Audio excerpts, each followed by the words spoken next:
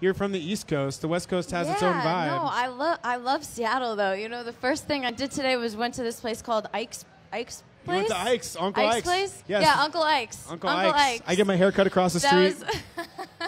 That was the first place I went. So, you know, first things first, got to take care of that business. Welcome to Washington. And and then other than that, I've just been like a little sad tour's over. So I'm kind of just like very mellow today, kinda just like trying to figure it out, you know?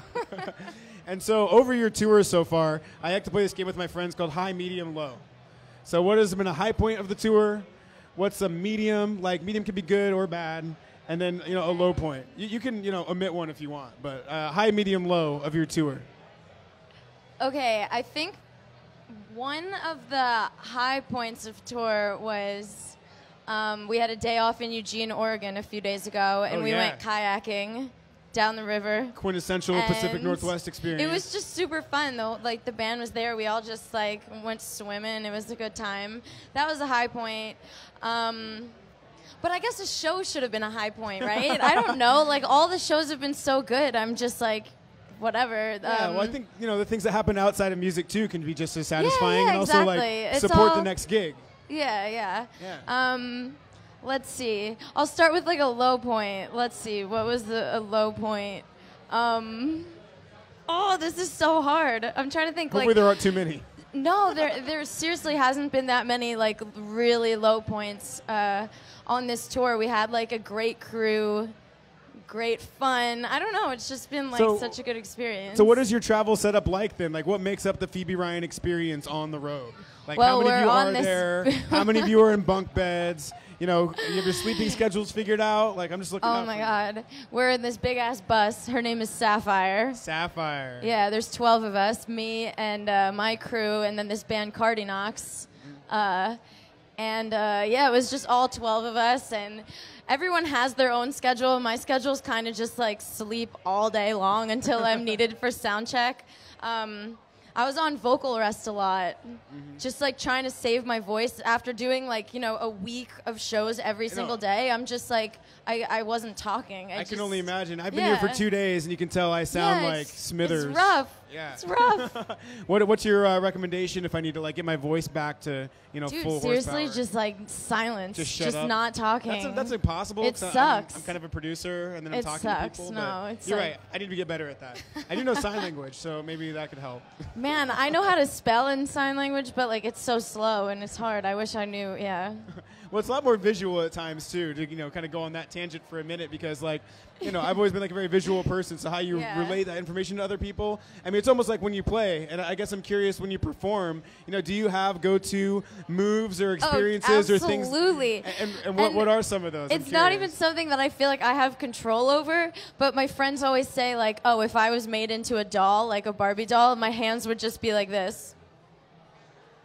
That's like my go-to, like when I'm singing, I'm just like, hey, hey. It's like the 3 fingers. I don't know what it is. Yeah. Just like the, can't explain it. And I do this little like shuffle, this like side shuffle thing that I'm very proud of. And is that to sort of transmit into the crowd? Like, do you have a, you know, sort of an intention with your performance on how you engage the crowd and, you know, ways that you do that?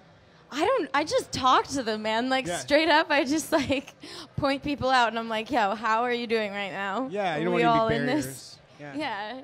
It's fun. So, in terms of, you know, your performance being informed by, obviously, the music that you create, I'm curious a little bit about what your process is like in translating your recorded tracks to a live show.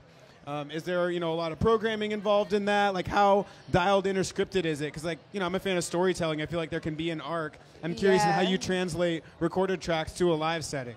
There's definitely the whole production involved. I have a really incredible music director. His name is Vinny Farah, and he just, like, takes everything that's beautiful about the productions that we have created, and he just, like, puts them on the stage, and it's like a lot of tracks and sounds and programming and like all this it's just like so crazy, but I think he makes it come across like so special live. You know, it's not like the recording, but it is like the recording in a way, but it's totally like a unique experience. Nice. Yeah. And so what do you like to sort of take away from, you know, playing in a festival environment? Is it meeting other bands or meeting fans? Like, talk about your experience when you're not on stage, you know, playing at a larger event like this.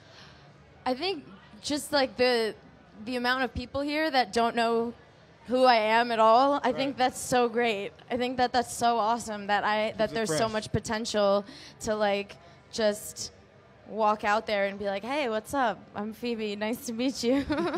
Well, I'm sure the green hair gets you in with anybody. Like, you know what? You got something going on. Yeah. All right, so now I want to have some fun questions. I want to play a little bit of a lightning round with you, okay? Oh my gosh, I'm so bad at these. A little bit of I'm ready, verses. though. All right, just go with your gut. Just go with your gut. No Okay, judgments. okay. Hashtag no judgments. All right, rollerblades versus roller skates. Blades.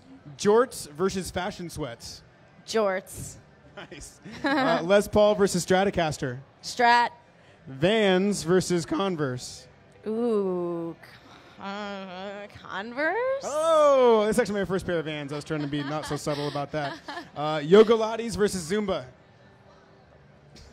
Neither. Rock and roll. Good answer. Sega versus Nintendo. Nintendo. Twin Peaks versus the X-Files. I don't know. Oh, so you got One's about aliens, right? Yeah, One's about the aliens. ones that's about aliens is cooler. And both are from the Northwest, so I sort of set you up for that a little bit. Now you can dig back. Twin Peaks is coming back with a new season. You can I check don't know it out. anything about anything, man. Man, David Lynch, the I don't music. know anything about TV. All right, well, we'll skip it. How about this? Spanx versus Granny Panties.